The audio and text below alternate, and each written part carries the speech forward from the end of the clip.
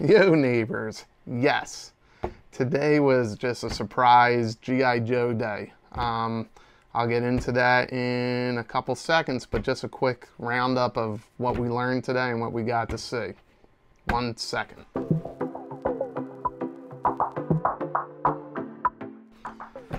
Alright, so I wasn't really prepared to make a video today. I don't even have much battery left on my camera because I didn't charge it, but first thing this morning, Hasbro surprised us with, it was G.I. Joe Day. So they promised some render reveals. They had some restocks, so people were able to get Serpentor and Mindbender, and they sold out again very quickly. Very limited supply. And then we got some reveals, some render reveals today, which were really cool to see. So just real quick, why is it G.I. Joe Day? So tomorrow, February 2nd, is the 59th anniversary of G.I. Joe. So in February 2nd, 1964, G.I. Joe, the original 12-inch line, debuted, and the rest is history. So I imagine next year they'll do a 60th anniversary celebration that encompasses the entire franchise from 12-inch.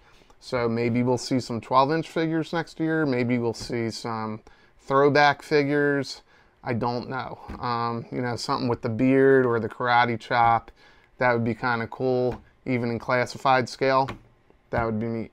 But anyway, the reveals today were, and I have my original guys. Now, I don't have a ton of original guys left, but here's who I do have. The first reveal was Snow Job. I love those redheads, man. I know you.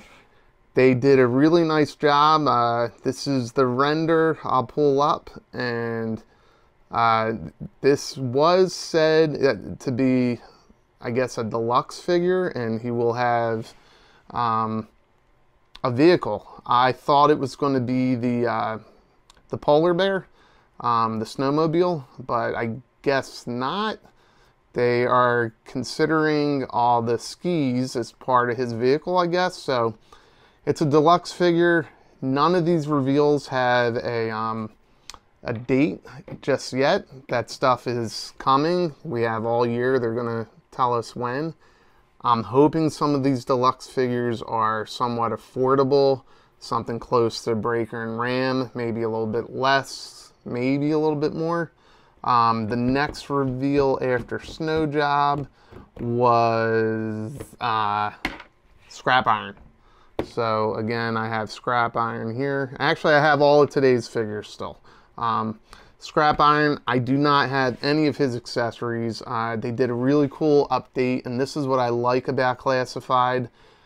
Don't go full retro. There is a retro subline for that. They kind of did it with Snow Job, but it is Snow Job, so it's kind of appropriate. Scrap Iron did get an update with the armored drone that's in the render, and the accessory pieces with the explosions, laser spelled like laser, really cool. I'm really excited for that one. So that gave me like a Dr. Evil vibe. He's got lasers. Called a lasers. Or laser guided missiles. My bad. Lasers. Next up, I'm going to skip the next one up. The fourth reveal was Televiper with his pod. His Trouble Bubble. So you can see mine still looks okay. It's got some paint wear right there in the face, but they did this one was kind of interesting because they are finally, not finally, they're doing a good job with this, but there's diversity in the Classified line, which just means more representation.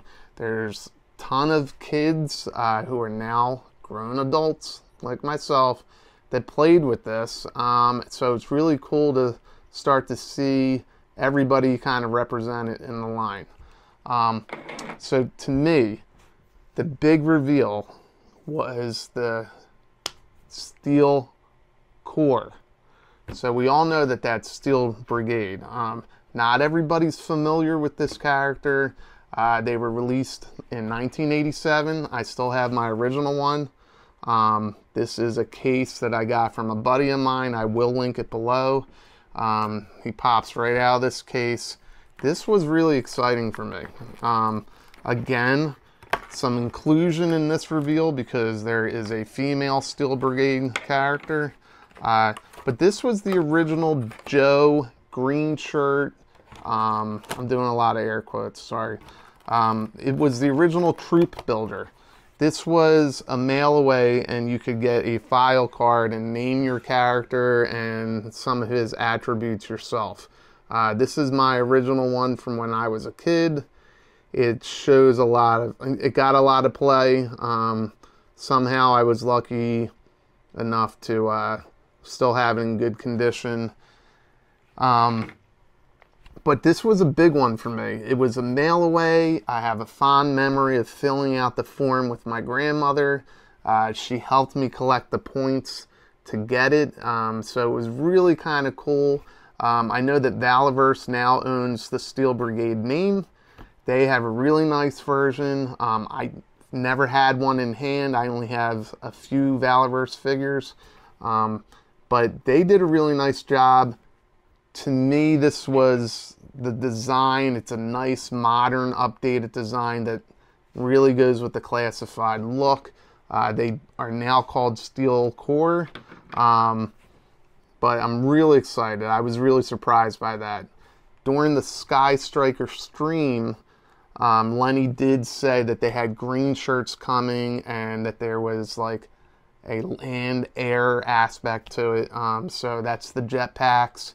Again, some really cool accessories with this. So I'm not really a news channel, but today was kind of really cool, and I thought that, I mean, I was really excited with some of the reveals, and I thought I would just wrap it up real quick and make a really quick video. I don't know if I'll do that a ton going forward, unless you guys want that kind of stuff, but it was a really cool way to celebrate G.I. Joe's 59th anniversary.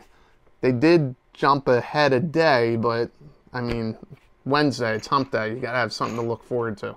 I did make a little prediction that we would see something with Sergeant Slaughter.